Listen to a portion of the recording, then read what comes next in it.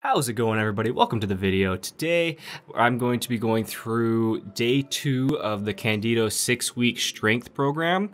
So with today, this is the second day of the program. Second day of the program. So this is the first day we're hitting bench. And with this, my 1 rep max that I base the program off of to start is gonna be 225.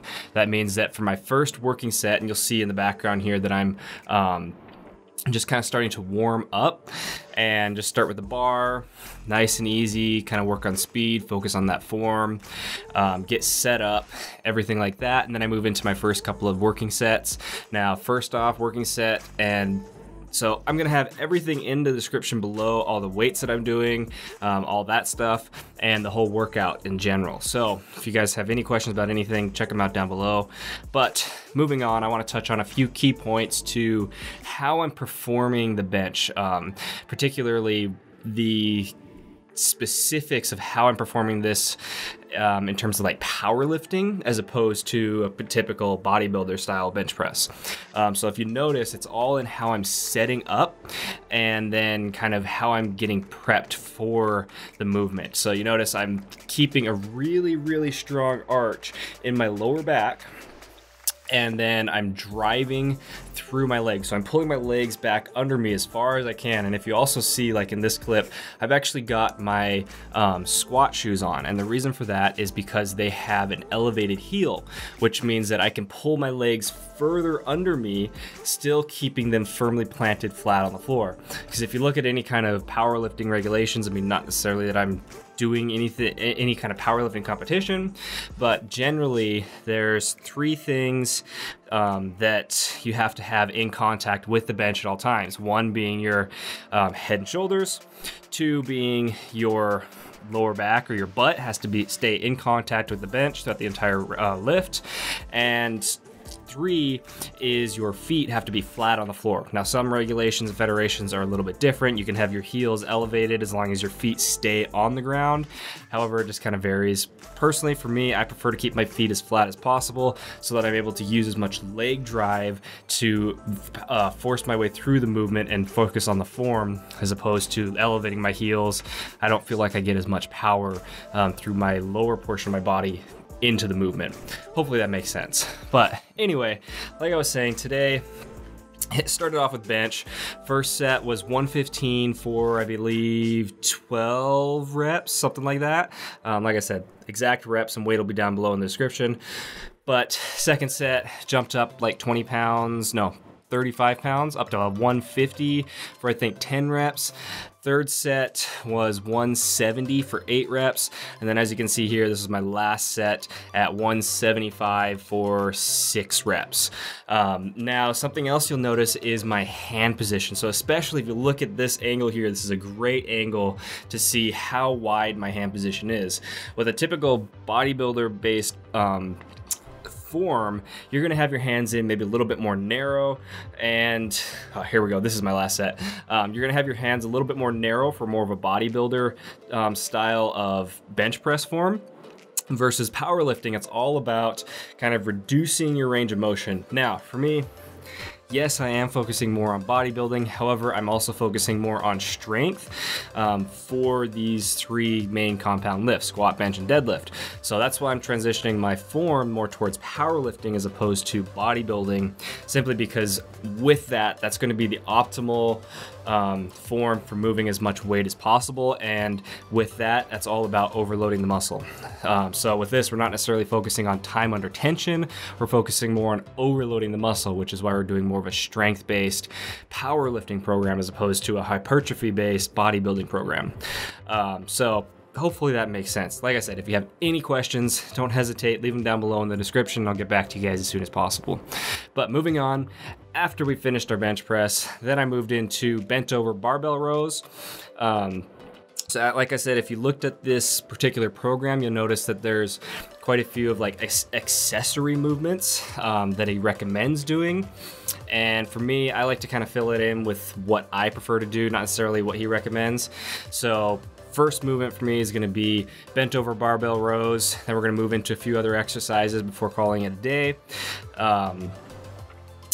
as I kind of mentioned in the last video, these movements should, if you want to perform this whole program the way it's meant to be performed, they should be accessory movements that are designed to help increase, the 3 main lifts. So your squat, your bench, or your deadlift.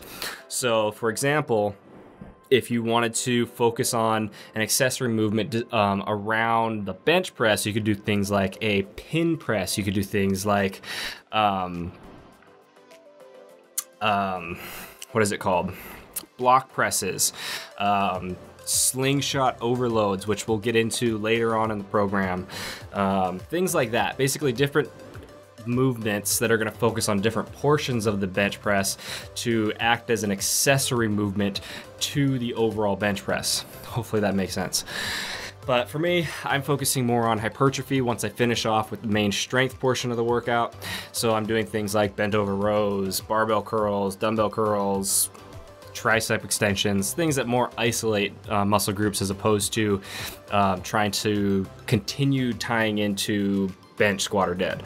Overall, my goal is primarily more focused around hypertrophy, so I'm not focusing as much on strength, even though I am trying to increase my 3 main lifts. Kind of contradictory there, but whatever. Once we finished off with that, then we move into a barbell overhead press. Now with this, again, all of these sets and reps will be down below in the description. So if you're unsure of anything at any time, go down below and take a look at that. But with this one, you can see I've got my belt on. A big tip to this particular movement, and you'll see kind of my form as we go through all 3 or 4 sets that I performed. But a big one is you want to be taking your head and your shoulders, and as you're driving the bar over your head and bringing it up, you want to drive your head forward and under the bar. What that's going to do is that's going to allow your shoulders and your arms to put the weight in a more optimal position. So you're not like keeping it way out here. It's not coming super far behind you, anything like that. It's going to stay nice and stacked over your elbows and in line with your shoulders throughout the entire range of motion as much as possible. And when you come down as close as you can to your chin and your nose. Nice full range of motion if you can, and then drive it back up.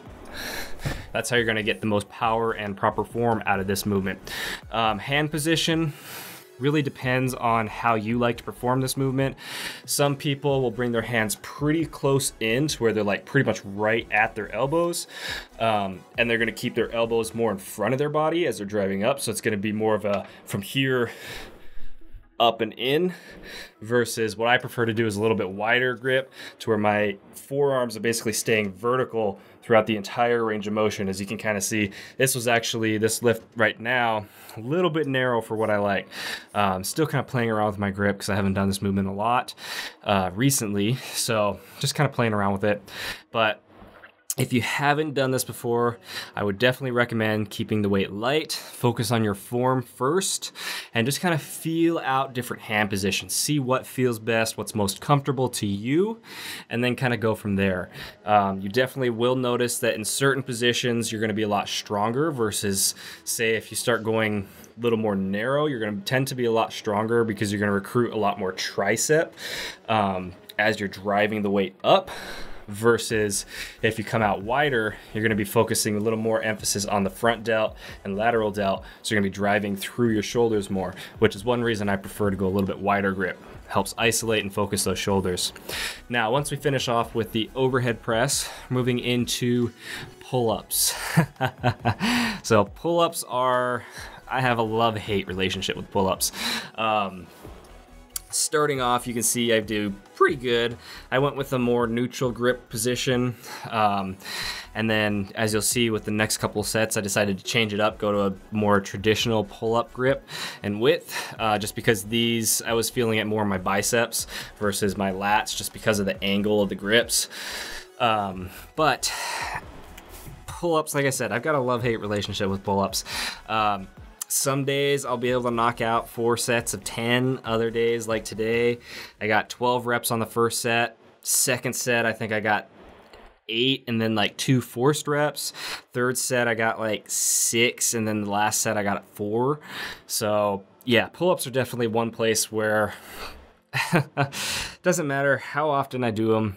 Still hate them, but I'm going to keep working at them. I'm going to try and improve. The goal by the end of this program, by the end of the 6 weeks, is to be able to do consistently 4 sets of 10 reps with like a 30 to 45 second rest. And I know that I'll be able to get there because it's just a matter of doing them on a daily, or well, not a daily, but on a weekly basis, which I haven't been doing. I prefer to do more isolation movements, especially through a cutting phase. But if you do them consistently, they're kind of like push-ups. They're one of those movements where the more you perform them, the better you'll get at them, the stronger you'll get at them, and the more you'll be able to perform in terms of reps. So yeah, love-hate relationship. It is what it is. It's definitely, I will not deny, one of the better back building movements. Like I said, I don't particularly like them, not for any particular reason, just because I don't like them. So I tend not to do them. I tend to do other exercises instead. Now, once we finished with that, moving on, we're gonna hit some close grip bench press, or at least this is what I did. So the difference, and you'll see kind of as we go through this, is my hand position. So with the standard bench press, the more powerlifting, I'm basically taking my index fingers, so these guys here are my pointer fingers, and if you notice on the bar, you've got those power rings, the Olympic rings on them, and I'm basically lining up my index finger with that ring, and then from there, so the index, on the standard, more traditional bench for the powerlifting form, like I was saying, I line up my index fingers with those rings. However, when I do close grip, I basically take my pinkies and I line them up with the rings. So I'm basically bringing my hands in one whole width of my hand for the close grip. So that's a lot different from what most people consider a close grip, where when you think of close grip, a lot of people tend to think of, oh, you got to have your hands like all the way in here, basically having your thumbs touching each other. And I used to think that way, but it's definitely not the case. If you go from taking a really wide position bench press, which is what I'm doing now on my standard bench press, to just moving it in, like I said, about 4 or 5 inches, the width of your hand, you're going to notice a shift in where the emphasis is being placed. So you're going to transition that weight from your chest to more of your tricep, which is our goal.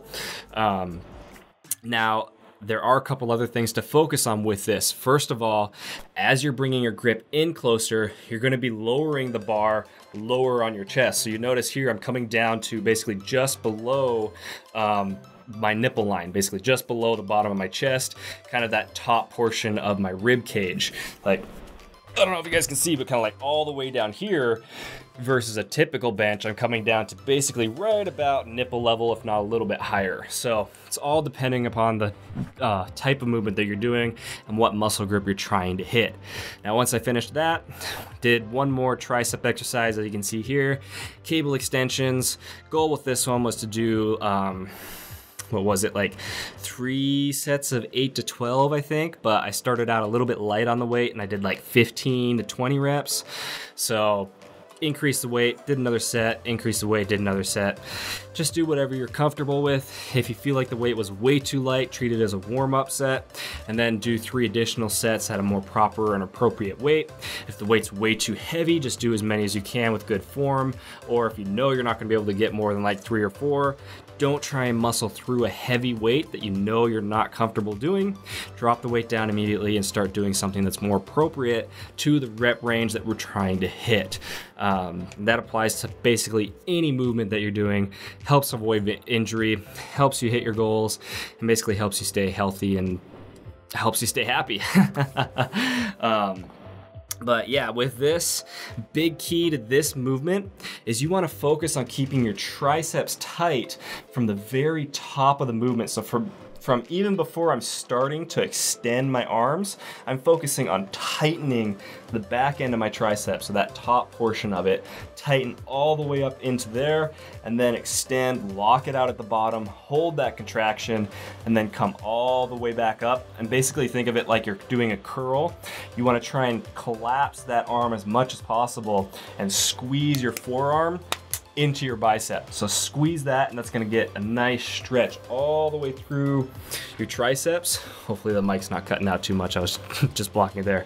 But yeah, full range of motion. That's how you're gonna get those to grow. That's how you're gonna get good solid development in your triceps, is full range of motion. Once I finish with that, hit some biceps here. So just standing alternate dumbbell curls, nothing too crazy. Big tip with this is if you really wanna focus on that contraction, pinkies, pull from your pinkies. So as you're curling up, think of pulling from your pinky, rotate your hand up and out a little bit. And what that's gonna do is it's basically gonna put the emphasis on your bicep a little bit more, especially on this inner head of the bicep. You're gonna get a little tighter contraction when you rotate that. So I mean, even right now, if you just wanna try it, take your arm, bend your elbow at a 45-degree angle, and then just rotate your wrist. You can even see right there. So the second I start rotating my wrist in and like I'm pulling from my pinky, look at my bicep. It just tightens and contracts a little bit harder, even just doing this. So yeah, that's just the one simple tip to help you increase your muscle contraction on your biceps. Overall, day 2, pretty good, feeling good. Looking forward to the next couple of days and the rest of this program. Hope you guys have enjoyed the video so far. As always, don't forget to smash that like button, subscribe, more videos like this coming at you soon, and I hope you guys have enjoyed. I'll see you guys in the next one. Bye.